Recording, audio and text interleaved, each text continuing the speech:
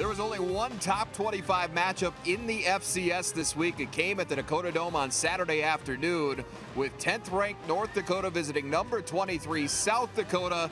This one, though, all Coyotes today. All Coyotes from the start to the finish. They dominated on both sides of the football and in special teams.